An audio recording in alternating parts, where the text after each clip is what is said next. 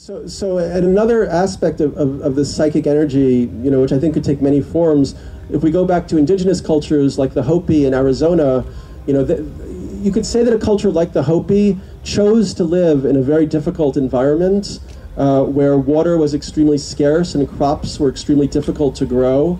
And they chose to live in such an environment because they wanted to be challenged by nature to maintain a high state of initiatory awareness or consciousness. Okay, they wanted to be able to, you know, be so in tune with the forces of the spirit world that their rituals would be effective. There's a Cambridge anthropologist who spent a number of years with the Hopi, and he was a total skeptic, empiricist. But he admitted that, to his surprise, he would go to these rain dances, and sometimes they would actually work. You know, it would be 120 degrees, blazing hot sun. The Hopi would dance for, you know, half an hour, and clouds would gather and rain would fall. And he said that this was absolutely impossible, you know, according to what he knew about, you know, from his background, but he had to accept that this was the case. He also said that some of the elder Hopi had a certain kind of telepathic capacity where he would sometimes go to them with a list of questions of things that he wanted to learn about, and they would answer all of the questions in succession without him having to even look at the paper. But anyway, so I mean, and all around the world, you know, weather modification is something that a lot of indigenous cultures, it's one of the main orientations of their spiritual practice.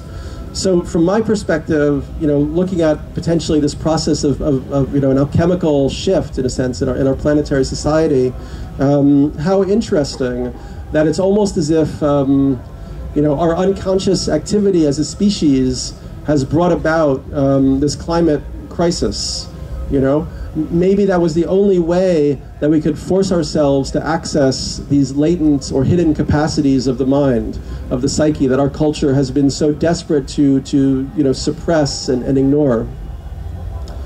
So yeah, so I'm super interested in how that evolves in the next few years. I mean, I think, you know, it could be a lot of things. I mean, I'm very interested as a short-term experiment. One of the thinkers, I've already mentioned him a few times, who has had a big impact on me, was Jose Arguelles. Are people familiar with him at all? Yeah. So he was one of the big thinkers about the Mayan calendar, and kind of developed his own version of their calendar called the Dream Spell, which was basically looking at time as something you could reconstruct as a work of art, which I think is a very beautiful idea. But Jose had the idea that on December 21st, 2012, you could use the focus on that date to create a kind of event in the psychophysical realm that he talked about as the Rainbow Bridge meditation. So his idea is that if enough people were to meditate going up to December 21st every week on a circumpolar rainbow bridge appearing around the planet Earth, we could actually bring it into manifestation. Now, does that sound ridiculous to you? How many people here think that we could do something like that? I actually do think so, and I maintain, even though I've gotten deep into this stuff and, you know, get tarred and feathered with like a new age brushstroke, I still try to maintain skepticism and distance and not get caught in the ideas. Actually, I really like this idea about beliefs, that I think you can field test beliefs as long as you also believe that you metaprogram your own belief system. You know, so that ultimately you can always step back and reprogram your belief system. If you don't believe that you also program your beliefs, then you're in big trouble. Because then you start believing something and you're like down a whole rabbit hole. But anyway, so provisionally and in actual fact, I think that this Rainbow Bridge meditation is very fascinating.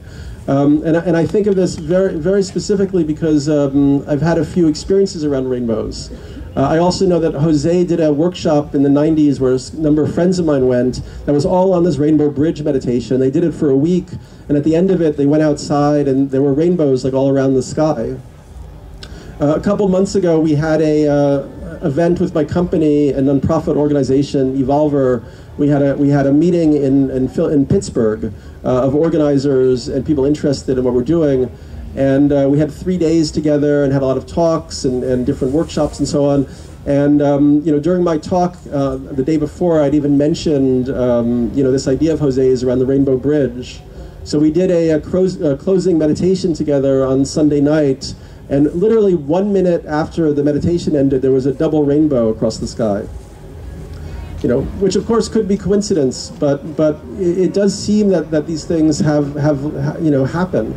You know, another phenomenon I've noted a lot is you know, rainstorms holding off at huge concerts. Like if you go to a huge concert and it's, you know, on the brink of a thunderstorm, sometimes that storm will just hold out until the very last moment of the last note of the encore chord, you know, and then it starts to pour.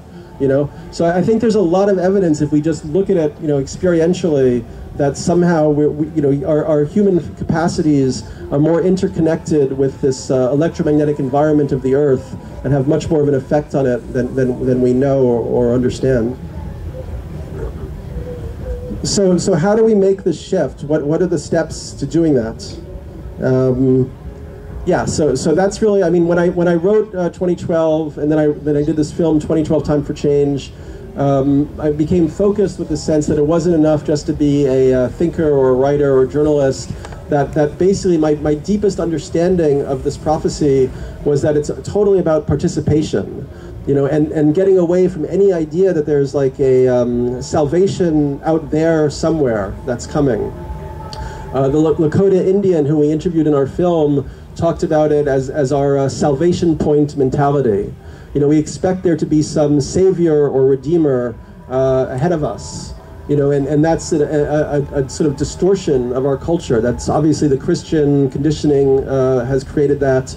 And then also that feeling of a salvation point has now been transferred onto technology. You know, so a lot of people anticipate technology as a savior, that technology is going to make us immortal, or it doesn't really matter what we do with the Earth because we're going to fuse with machines and upload our consciousness or whatever.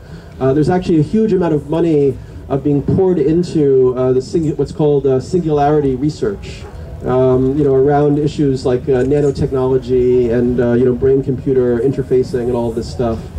And you know, I think that we have to step back and we have to think about technology itself, right? Like, you know, I think that we all agree in a way that, I mean, I'm not a Luddite. I'm sure people here are all using happily and joyfully even, you know, smartphones and computers and so on. You know, so technology is obviously, you know, an aspect of the evolution of human consciousness. Let's say it's like an expression or a projection of our consciousness, because we have a, you know, an idea. We put it into manifestation, then that tool or that technology, whatever we've developed, that picture, reflects us back at ourselves. And then we iterate, we create another tool or another instrument or another technology or another artwork, and that reflects us back at ourselves in a new way. So part of this idea that we're entering this time where there's an acceleration of evolution of consciousness has to do with those feedback loops becoming faster and faster as we iterate these new tools and have these reflections and then reiterate, recreate them. So yeah, so we need to think, you know, profoundly about our relationship to technology. And, you know, obviously Steve Jobs died recently, and, you know, for many he was a hero, you know, but he certainly wasn't a hero in many profound ways. You know, for instance, the you know, environmental and social injustice, you know, under which those Apple products are created, you know, and things like, you know, conflict minerals. How many people here know about conflict minerals in Africa? You know, so the rare and precious metals that are going into our smartphones and all these devices are, you know, are available only in a small region of Africa, where it's led to 3 million dead through genocide. You know. So we have to think about, like, our technology and our relationship to it, and we have to find a path that makes sense for the future. You know, which is not, I think, rejecting technology, but recognizing that we have to master technology. That we don't have to go down a road of progress just because it's there. It's not necessarily going to get us anywhere. And in fact, in some ways, it's so important to take some huge steps back. You know.